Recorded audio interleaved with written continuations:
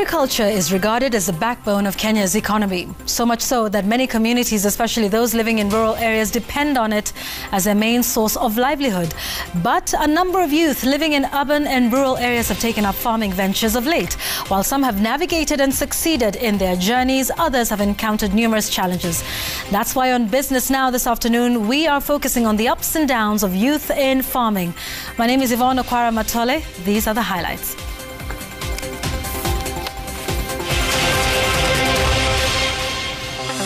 We focus on the youth factor in agricultural transformation. As a new generation of farmers takes center stage, what are the challenges that these young farmers face? And in our Made in Kenya series, What's in a Clean Cooking Stove? We get the lessons from the use of wisdom jikos.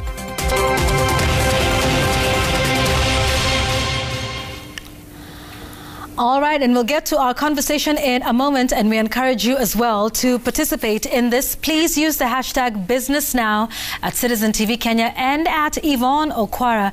If you've got any questions, any comments about youth in farming, youth in agriculture, youth in agribusiness, please do share your questions and your thoughts with us. My guest on the show this afternoon is a man you've known in probably different capacities, Gilad Milo, who is a garlic farmer, but I know you're asking about the other one. We'll talk about that and how he's involved in garlic farming and what his experiences are with that, particularly when it comes to young people and looking at the barriers that are involved in that and how we're able to overcome them. All right. Also on the show today, we have a lady who's passionate about it, Wangari Kuria, Farmer on Fire. That is what she does on YouTube as well as actually on the ground. She's a farmer herself. She's an author, she is a farmer, and she's passionate about both. And also who'll be joining us live from Naivasha, from KALRO, which is the Kenya Agricultural and Livestock Research Organization. Boniface Akuku, who's the director of ICT. Those are the guests we have on the show this afternoon. So please do stand by. We've got a great conversation coming up. How to make money if you're a young person in agriculture or agri-business. But first, let's take a quick look at stories that are making headlines this afternoon on Business Now. And I'd like us to begin with the Kenya gross domestic product that is projected to grow by 5.8% in 2021. This is according to NCBA's Regional Economic Outlook report. The growth forecast, which is an upward revision to the bank's initial baseline estimate of 5.3% in May of 2021, is supported by a better-than-expected evolution of the public health crisis that continues to support quicker softening of mobility restrictions. Kenya Breweries has launched a competition for the design of a new logo as it looks to mark its 100th birthday next year. The competition is open to design artists from Kenya aged 21 to 25 and is intended to culminate in next generation logo for one of Kenya's oldest companies. Finally, Zamara Group has entered into a memorandum of understanding with the Kenya National Federation of Jua Kali Associations. The move is aimed at driving financial inclusion to the informal sector to encourage savings. All right, so youth in agriculture is the conversation on Business Now today. And my guests with me here, Gilad Milo, Wangari Kuria, and of course Boniface Akuku, who is joining us virtually. I think I want to start with one question all round to you is, does agriculture or does farming amongst youth have an image problem, you know, with the youth? Gilad, I'll start with you. First of all, yes. It's something, you know, we've been dealing with for years in Kenya, trying to make farming look cool, look sexy. But at the end of the day, I mean, you know, people have a different perception of what hard work is.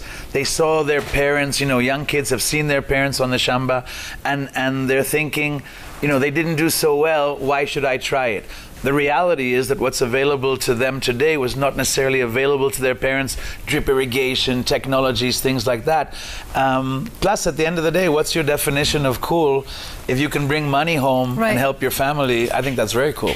And you raise an important point, because at the base of it, cool, sexy, I think for young people, and let's be honest, for just about anybody, is can I make money out of it? Right. Yeah. I mean, yeah, you know, it's not the cleanest of jobs. It's you have to get your hands dirty. That's what it is. You're dealing with the earth. Wangari, is this something that you experience as well? Just an image problem in terms of how much money people can make out of it? It seems fairly painstaking. It is. And even when I was growing up, I grew up in the village, I never thought of it as a career. So once I was done with high school, I immediately went to college to get a desk job. So for one, my parents didn't, mentor me into becoming a farmer, because they also, it didn't click that this is a career option for me as well. And also I find a lot of stigma on my way up as I go becoming a farmer and a business person in agribusiness, because a lot of people are shocked and they're like, wow, what did they ask you're doing this? Yeah. What did they say? You're doing they're farming? Like, those nails can't farm. There's no way. But as Gilad says, there's technology. I don't have to break my back. Right, okay, and that's very interesting. Boniface, who's joining us from Naivasha, is the Director ICT at Calro. I don't know if he's already with us. Boniface, same question to you. Does farming have an image problem, particularly amongst the youth in Kenya? Yes, Yvonne, it is true. I hope you can hear me. Loud and clear. Thanks, Boniface. Carry on. Yeah. It is true that agriculture has an image problem among the youth, what I would call an identity crisis in agriculture. This is because the agriculture has been presented wrongly. So it's the way we have presented agriculture. Back from young days, your parents will encourage you to read to become a doctor. Most of the examples that will be given of successful people, agriculture was none of them. And even to date, I don't think we have been intentional about presenting agriculture to make it be looked at as an enterprise, and to be seen as a business, and to be seen as a career. And also to note that most of the richest people in the world are actually in agriculture. Yeah. Forgetting, not knowing that everybody needs food. And COVID has just taught us that so long as you have food and you're healthy, any other things can stop. All the planes were stopped. Yeah. All the electronics were not running, but people were eating and struggling to become healthy. So I think it's true there's an identity problem in agriculture. Okay, yeah, and that's interesting, because agriculture is the mainstay of Kenya's economy, and yet, we've got this image crisis, an identity crisis, as Boniface calls it. Boniface, we'll come back to you in a moment to talk about some of the support that Calro gives to young people, in farming, and also just, changing that image. But before we go any further, I want to qualify that the people who are here with me are farmers. So let me start by understanding exactly what you do. Gilad, we've known you as, a diplomat, we've known you as a musician, and yet somebody asked me, Gilad, what would he be talking about when we're talking about agriculture, and particularly with the youth? But just take us through that, that history and your passion with agriculture. I mean, first of all, when people show up at the farm today, the first thing, Sema mpenzi hayu, you have to sing, otherwise they don't believe it's you. But I mean, I worked. I was a diplomat here, working, and we had the Kibwezi irrigation project back then that Israel was running. And then later I worked 8 years for Amiran. And you remember the whole greenhouse revolution with the Red Cross, with Giuliani, who was then our brand ambassador. So we were very involved in kind of hyping, and at that time, we were the only ones doing it.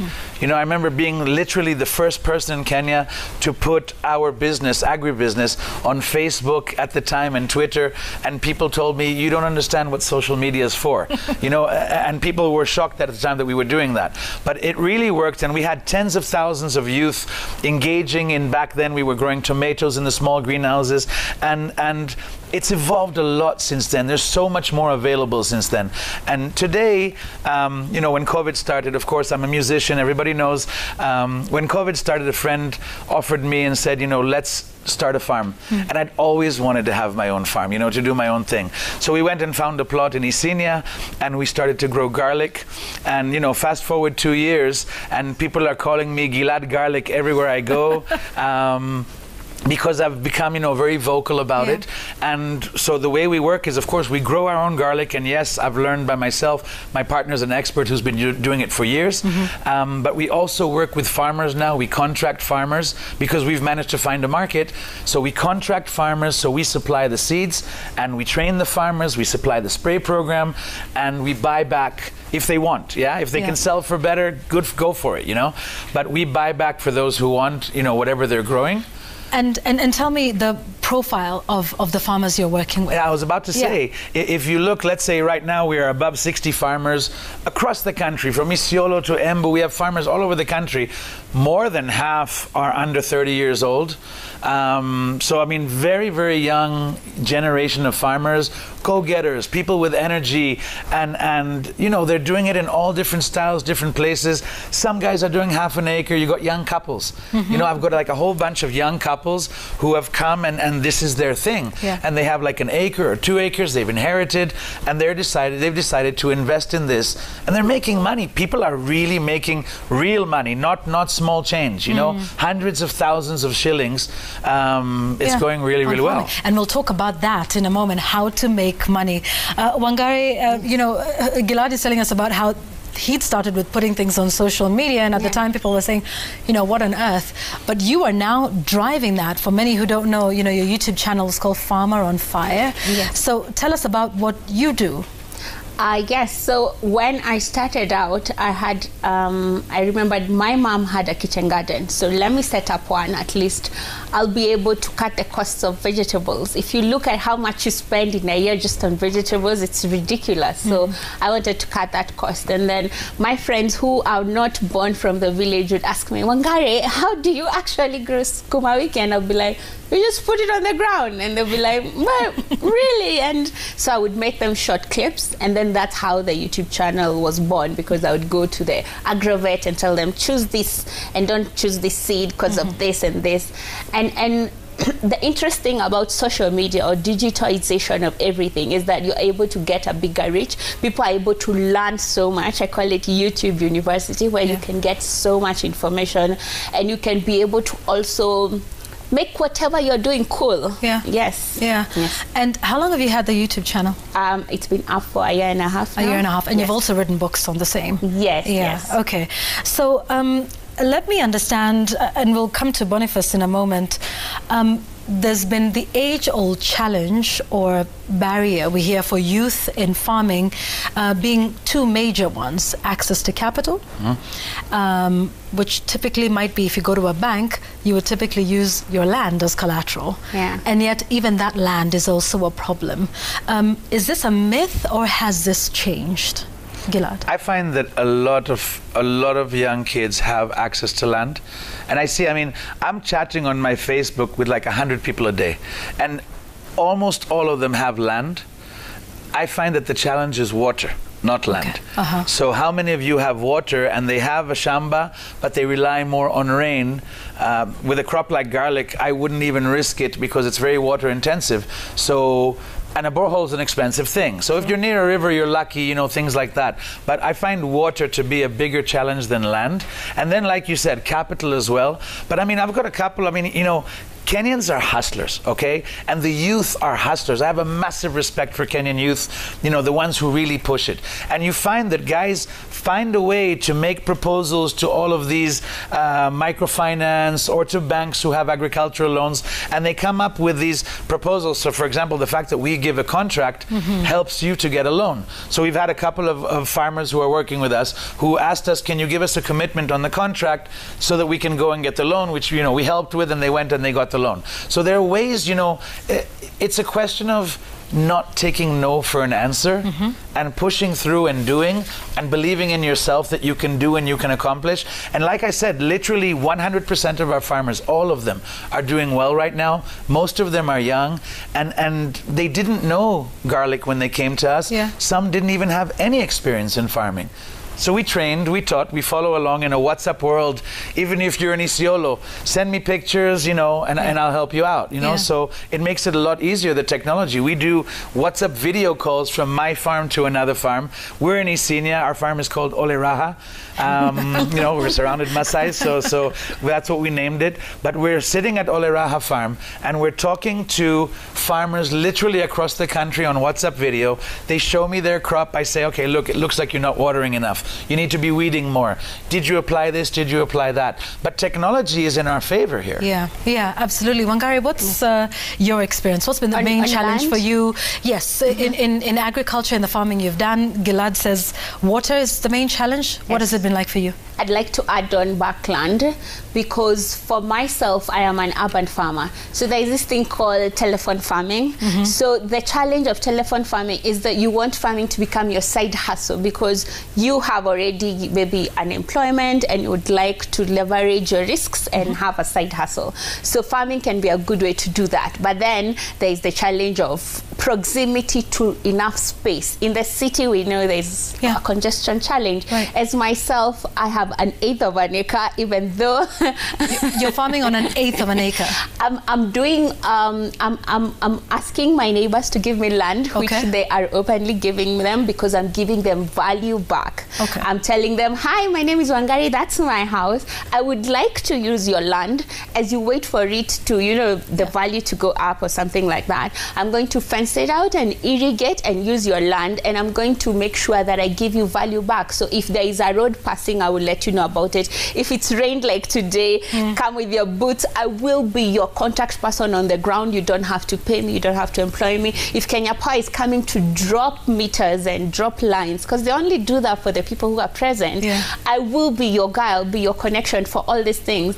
And most of all, I wouldn't let your land get grabbed. If I see anyone circling around here. So that's how you solve the issue of land, getting access to that. And that's interesting, in a sense. Boniface, what for you are the main barriers that youth face in farming or agriculture?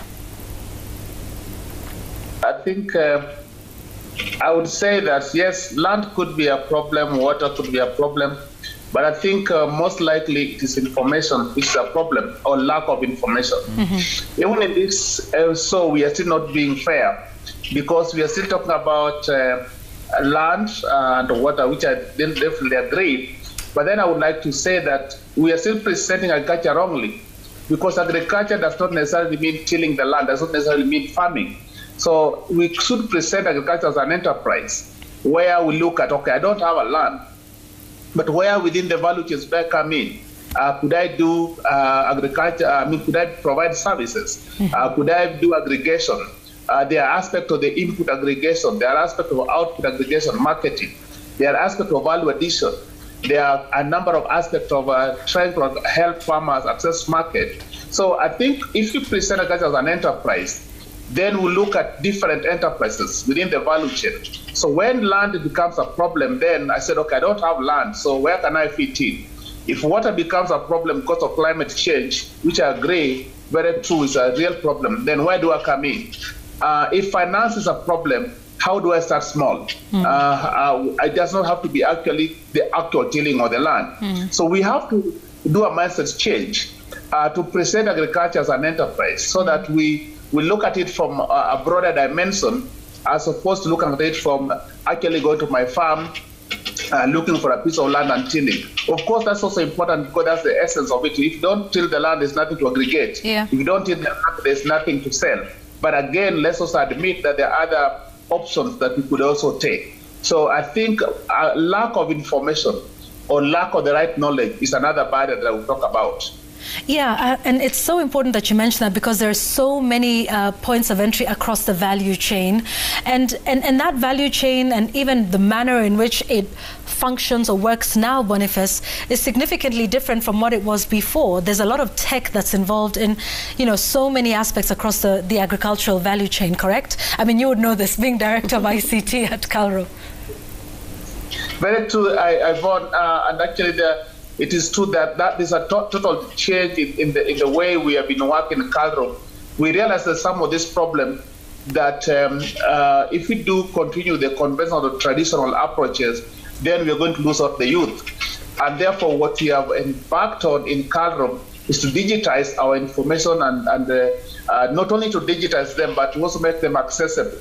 But not only to make them accessible, but also make them usable. So we have basically addressed 3 problems using technology. One, we have made the information and knowledge available so that can guide a young person where's the entry point for me.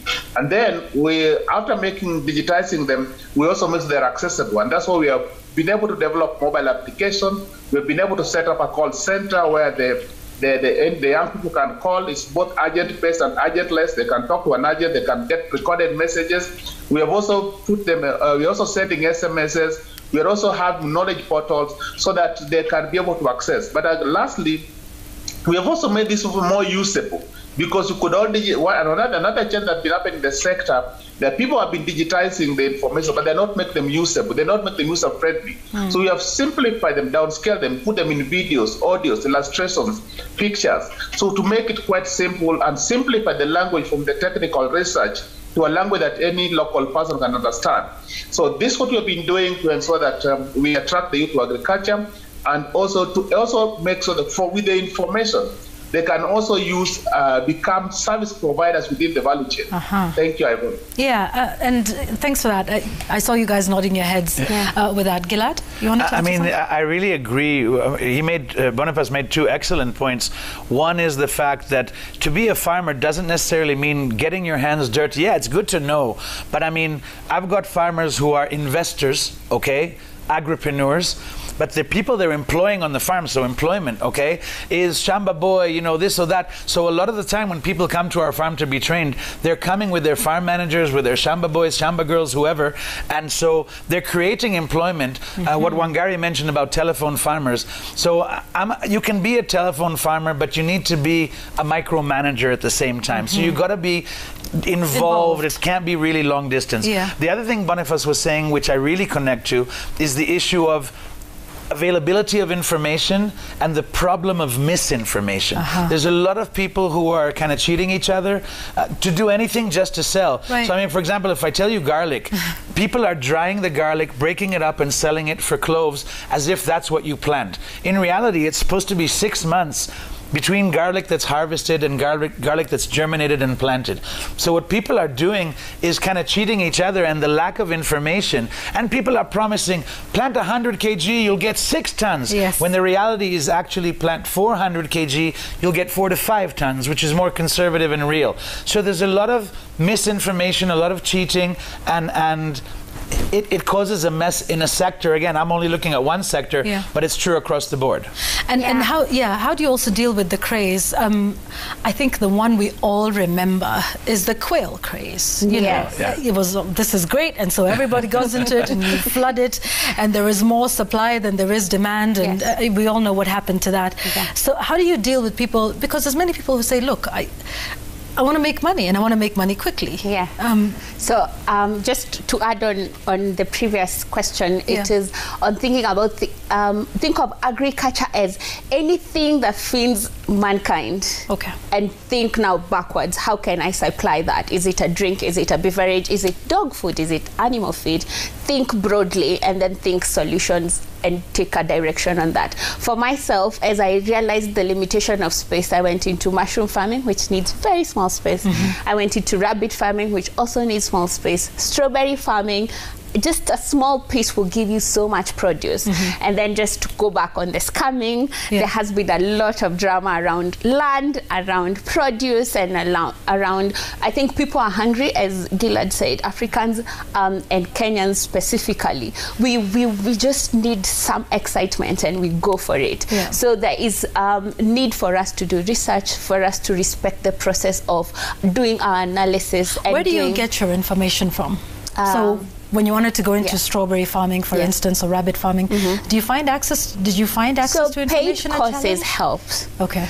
I know a lot of people want free things, and yes, the YouTube channel is free and you can get as much information, but as you're doing your research, include somewhere something that will cost you something. Also, even your internal system will be more invested. If I know I have to go to Oleraha, it's not close. I have to make an effort, probably spare the day, go listen, take notes, that kind of thing, and be on the ground. There are so many people who want to start something just because my parents know how to farm this, or because I've seen Wangari doing strawberry farming, so it's something I can do. Yes, and that's not the case. Treat it as a business. If you were to go to Marikiti today or Gikomba today and start doing Mutumba, you wouldn't just walk around and start it. You would take your time, figure out where my clients, what is necessary in all these parts. And that's what we are saying, even as the Calro guy is saying, treat agriculture as a business. Any other business, give it that respect. Yeah, and I think that's exactly what we said, treat it as an enterprise. Yes, you know, just to tap into what Wangari is saying, and what you were saying earlier, easy money, okay? Listen, my father told me there's no such thing, okay? So, I mean, and this is hard work. For anybody who's doing agribusiness well and is succeeding, you better believe they put their sweat, their heart, you know, their time into it. So there's no such thing as easy money. Cross that off the table, yeah? After that, it takes, like Wangari said, investment and research and planning, etc. I mean, on our side, we try to package the whole thing. So we don't charge for the training, but we don't just give away training. We train farmers growing with our seeds. That means someone who's already got skin in the game, someone who's already agreed to invest. Yes, I'll train you. Yes, we'll give the spray program. I'll be online with farmers regularly. But it's people who have invested already. Just plain training, which is something which is very kind of commonly people want the free training. I really don't believe in it. I don't believe in just general knowledge, because the real learning process of agribusiness, agriculture, comes from experience. It comes from doing. By the way, I'm not ruling out the academia. You can go and study agriculture in university, but you're really not going to, I mean, a professor in university can teach you the theory of growing a tomato, but he's not going to know how to recognize bacteria wilt until he's experienced it himself. And that's the truth with farming on the ground. The best teacher, the only teacher in agriculture, is experience and doing it. Absolutely. Boniface, I don't know if you get this question when people come to Calro. Do they ask, which crop makes money? Which one should I plant? In December or January, which one should I plant? I'm sure you get this question a lot. Which one? Is it tomato? Is it onions? Is it, you know, rearing chicken for egg production? Do you get that question, and how do you respond? Yeah, we get that question a lot because particularly when you start talking agriculture as a business, then every person who invests in a business wants to make money. There's no point of investing if there's no money you're making. But what I would say is that if you focus just on one segment of how can I make money, then you might lose it all. I think it's good to look at it end to end, because for you to make that money, you need to understand the whole process. You need to understand what it takes to make the money. But what we do in our digitizing process, we provide all the information from how do you select your land, how do you do planting, how do you manage your weeds, how do you manage pests and diseases, how do you do all the whole agronomy process, the good agricultural practices. But then we go a little bit further. We talk about value addition. We talk about processing. We talk about post-harvest handling. We also give info about socioeconomics, basically gross margin analysis, so that you say, for example, if I only have 1 acre of land, then what enterprise makes sense? So for me, I will look at it from a sense that you need to understand, look at the gross margin analysis, and that is based on the land, based on the variety, based on the type of method of agriculture you're doing, whether intensive or not intensive, whether you're doing irrigated or not irrigated. So we provide all that information. So yes, the question is there, but we like to be very categorical that we don't want just focus on misinformation. That if you do 1 acre of tomato, you get, say, onions, you get 440,000 per season, which is basically the truth. But you need to understand what goes into that 440,000, so that you need to do gross margin analysis. That is part of the information that we provide, so that you look at it. Before you choose the enterprise, you know that I'm choosing this enterprise based on either the money I'm making, based on the size of the land I have, based on the method of agriculture I'm applying, based on my interests and my passion, based on the market availability. All that comes into play, because we also have cases where people have gone into an enterprise, into agriculture, they have gone to the certain farming, but they did not think about the market. So they have the product, they don't know where to sell. They do not do market analysis. They do not connect with the people in the industry. So that's why I'm saying we need to look at this holistically. Yet Caro has all the information, but then again, we want to advise that look at it from end to end. Back to you, Yvonne. Yeah, thanks. And while I still have you, Boniface, can we talk about value addition? Because that's also a big thing and something that we're really trying to focus on. Just going beyond the primary products that are harvested. And maybe that could also be one of the areas, and I know you mentioned that a little bit, but that's the biggest accusation of the type of agriculture that we are practicing in this part of the world. That, you know, we're simply producing the food, but that there is so much more potential in value addition. Very true, Yvonne, because I think the reason why most farmers in our context, that's Africa, do not make much profit is because we never focused on value addition. Well, I don't blame them, because value addition involves investing in some agri-processing, but they don't have very expensive agri-processing plants, equipment, but that's where the money is. I did a little bit farming before I joined Calro, and I was on the TV, I think 2010, and some people from Netherlands saw me, and we visited me, called Palm Netherlands, and they asked me, how much do you make from one piece of pineapple? I was making a gross of 70 shillings, and I was a very excited person that I'm making 70 shillings, because when I started, people were making 10 shillings, but now I was making 70 shillings. But when this gentleman told me what I could do with a value addition, I was going to make 1,000 Kenyan shillings from one piece of tomato, because I would process juice from it, I would process pineapple jam, pineapple oil, all this.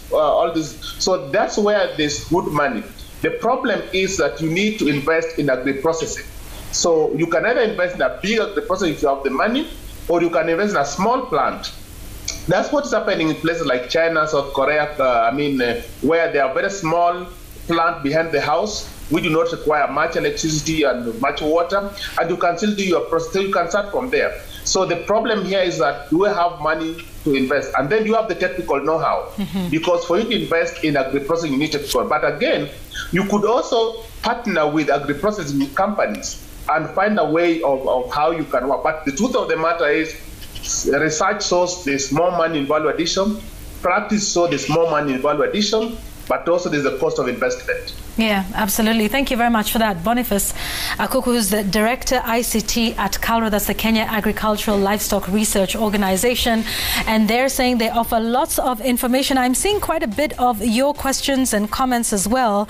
Kibut Kennedy says, I think is directing it at you, Gilad. Would you offer me an opportunity to train and work in your farm? I'm a graduate of BSc Horticulture and also just wanting some information. We're seeing a tweet from Maricos Heritage. You say, I'm in already. Tell Yvonne to pick me next time. Oh, you're doing yam farming. Okay.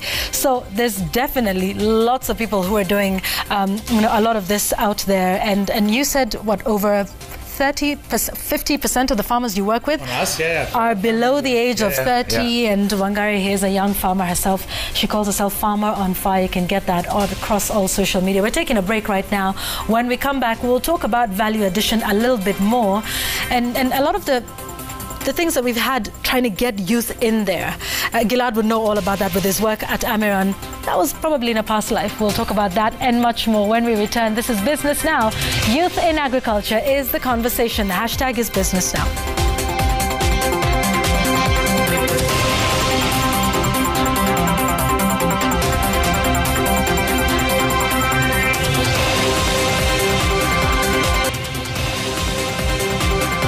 She almost caught us in the middle of our conversation because it's still been going on, through the break. What a fascinating conversation today we're having on youth in agriculture.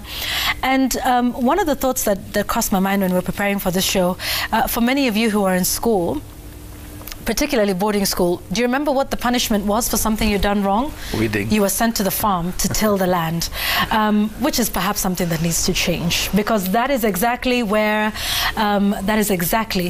this whole notion, you know, came up about farming being more of a punishment than anything else. And so you wouldn't blame young people for saying, there is no way I'm going into farming, you know, when they've had that perception of it. But we're starting to say that that is changing.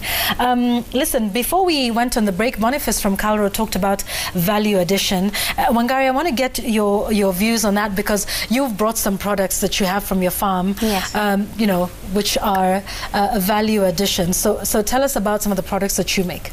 Yes, so this is kombucha. It's an energy drink. It's made organically from tea leaves and some strawberries. You can see them floating in there as well. That's why it's red? Yes, so it's fermented strawberry juice, but it's fermented so that it has the probiotic benefits. Okay. And you... So wait, it's fermented, so is it...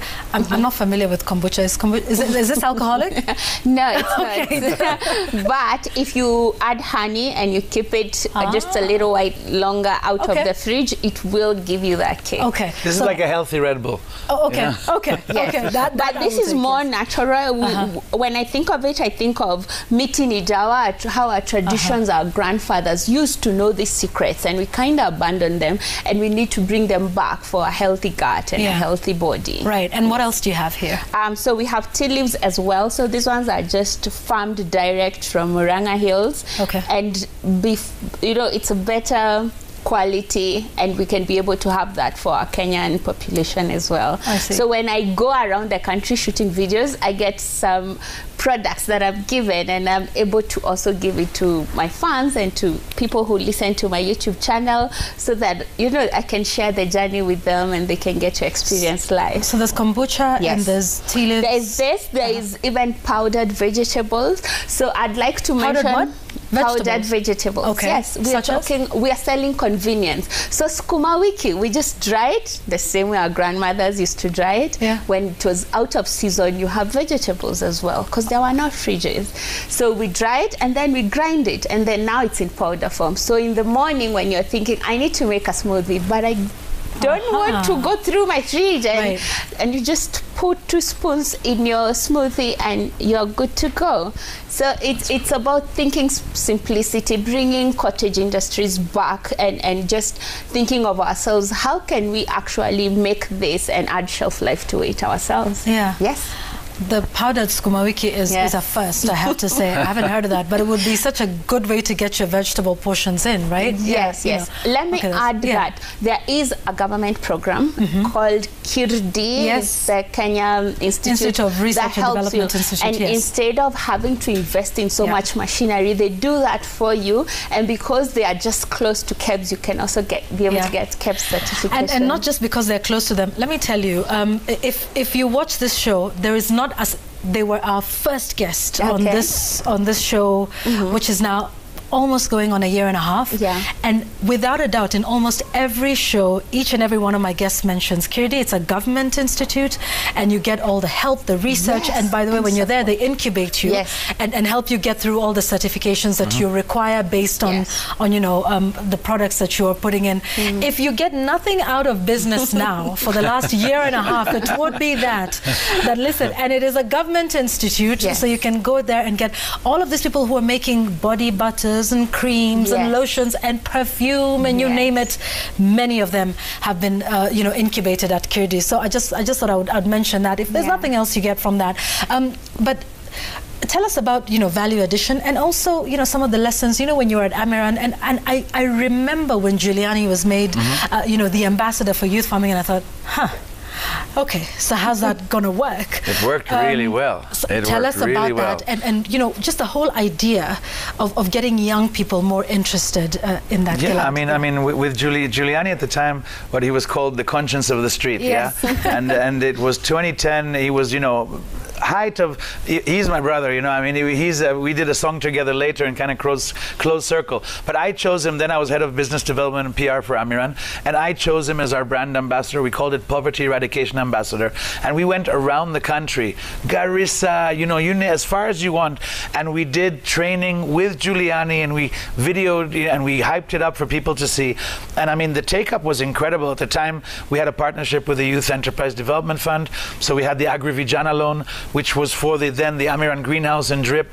Then we had 1,000 schools. So you were talking about punishment being weeding. Yeah. And at our time, when we worked with Abbas Goulet with the Red Cross, and we had the farmers kit in 1,000 schools, the prize was to go and turn on the drip irrigation in the greenhouse, you know, and kids were looking forward to that. Right. So it's all in how you paint it and how you describe it. But working back then, and again, the evolution we've seen has been incredible. I think we're a lot more advanced than where we were back then in 2009, 2010, in terms of what's available today. The social media discussion, the technologies available to us, and so many more people engage. And like I said, I'm feeling it at the farm when guys are coming to me through Facebook, through LinkedIn, and they end up coming to the farm now as farmers that we're contracting and working with. And people who really invested money but are making money as a result of finding you on Facebook and you know, modern technologies that they're incorporating in their own farms and things like that. So we're way advanced, and the image of agribusiness, I think people get it a lot more than they did in the past. Yeah. Tell me, what is different? Because you say over half of the farmers that you work with are aged 30 and below. What would you say is the difference between those young farmers, or you know, what are the characteristics of these farmers as opposed to what we keep hearing about, the average age of farmers being, you know, the age of 57, 60? From what I've seen, from our parents and our grandparents, how are they different, and how are they approaching this, you know, differently? I really can't categorize the young people in one group. We have young couples who are employed. We have a couple from Boomplay, you know, so where my music, so I know them from the music, and that's how they found me. I got a guy coming to the farm tomorrow. He's 21, and he's starting small. He's doing 1/8 of an acre up in Eldoret, and so he's coming to the farm tomorrow to collect his seeds and train. And I'm pretty sure from the conversation, he's scraped together everything he has to make this happen. So obviously I have a massive respect for someone like that, and I'll take him and as far as I can. And I'm sure he'll succeed. Like I said, all of our farmers are doing well. You know, it's really lucky. You know, one thing we didn't talk about earlier, which is also the market. Boniface had mentioned it earlier, but people are really worried about that side. So, for example, we try to address it by giving a contract, but at the end of the day, we're importing like a massive amount of, okay, let me not say the country, but we're importing a massive amount of, if I say garlic, which is not as good quality as what we're growing here. So 60 tons per day is being digested by Kenyans of garlic imported from one country in the world, and yet what we grow here is better. So for me, you know, challenge opportunity. There's an opening to grow 60 tons of garlic and push that out, because ours is better, you know, and that just tells you how many more farmers we can onboard. And in terms of, you know, doing it at a young age, like I said, they're across the board. They're young couples, they're young hustlers, individuals, men, women. Some are doing 1/8 of an acre, some are doing 1/2 an acre, some are doing 1 acre.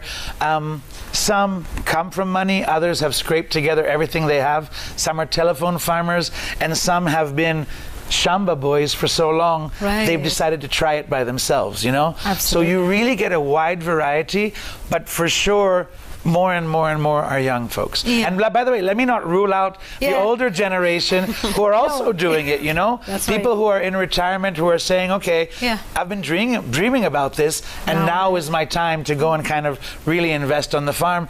And they're youthful in spirit, you know, just as much. Absolutely. And they will find that, you know, agriculture has moved along, you know, like you said, there's a lot more technology that accompanies the same.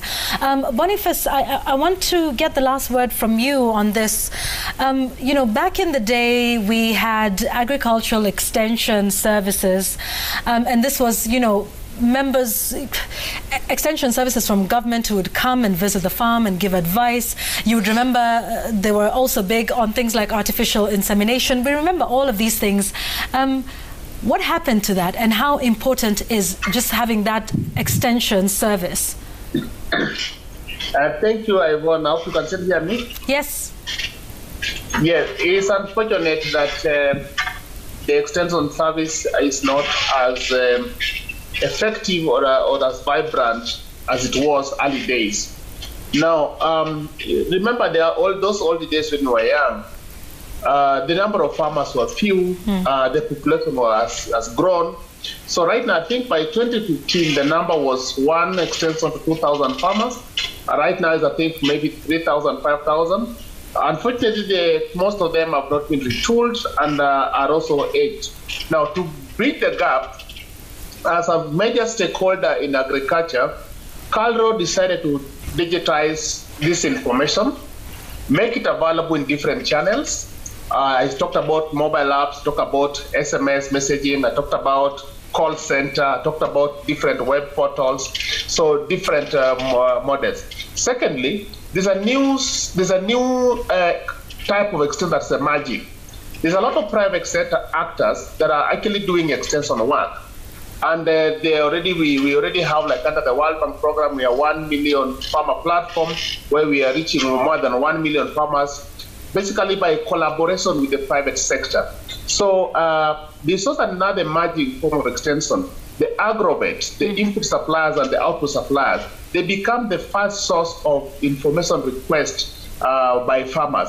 So what we have done to avoid misinformation and to avoid this category or this new emerging extension of misleading farmers, we have made the information available to this emerging form of extension. Two, we are collaborating through public-private partnership with this form of extension so that we don't create a gap. Because if you create an information vacuum, then if people will look for information everywhere, they will cheat, they will lie, they will tell them wrong things. Yeah. So I would say that KALRO has made done everything within our powers to fill that gap of extension by digitizing, making them available, and also by partnering with the emerging form of extension. I just want to say this in closing, Yvonne. I think I'll not sleep if I don't say this. I think it's not only that we are being punished in school with agriculture, but I think even the way we will be talked to, even the debate in school, a teacher is better than a farmer, and always the teacher would always win. Also, you will always be told by your parents, work hard so that you don't become a farmer. So it's not just the punishment, it's the way we have presented agriculture, it's the way we have denied people the information, and that's why as KALRO we are coming in to in a small way, contribute to that gap. Back to you, Yvonne. Thank you very much, Boniface Akuku, Director ICT at KALRO. By the way, where do people find you on social media? Yes, on social media, we have KALRO Mkulima. You will find us KALRO Mkulima on social media. We have Twitter handlers. When you go to our website, you will find all those. Just go to www.kalro.org. You will find all our social media handlers. Okay. You can also find me on LinkedIn. You can also find me on my social media handler, Boniface.Akuku. So if you just Google my name, you will always find all those. Google KALRO, you will always find all those. We have already made those information available. KALRO Mkulima, our Facebook, so all that in our website. So we also have a call center. We already have a number there on the website. So just go to our website and you find everything. Great. And you said we can, also speak to a human, because sometimes that's what we want. Thank you very much, Boniface Akuku, Director ICT KALRO. Google him. It reminds me of a song. Google me, baby. Anyway, thank you very much, Boniface, and for joining us live from Naivasha. You get like 30 seconds each. One last sentence. If there's anything that our viewers take away from the conversation today, Wangari, I'll start with you. Yes, mine is start. Analysis paralysis is real, so just start. Give yourself time.